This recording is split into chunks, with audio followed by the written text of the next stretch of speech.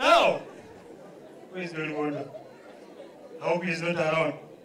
I recently was visited by a friend, a stammering chick. This girl was hot, you know what I call hot, obscenely hot.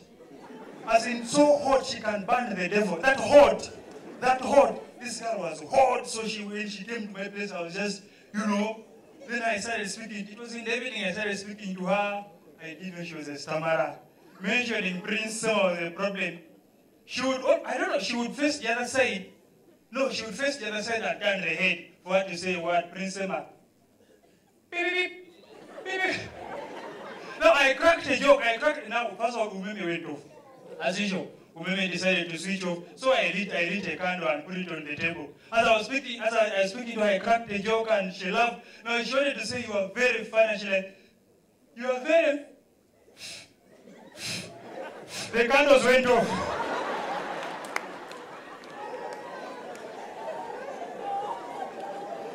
Now, we have our very own Samara Dolibon. Dolibon recently went to Mombasa.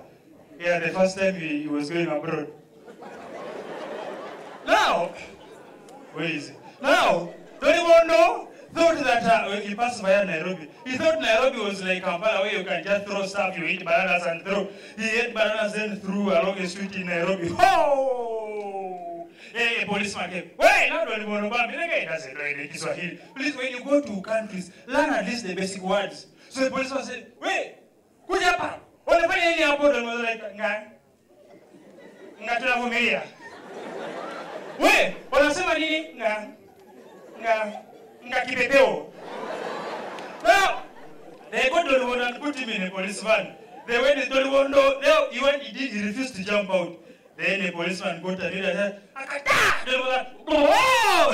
Policeman took off, tumeleta hapa mbuzi.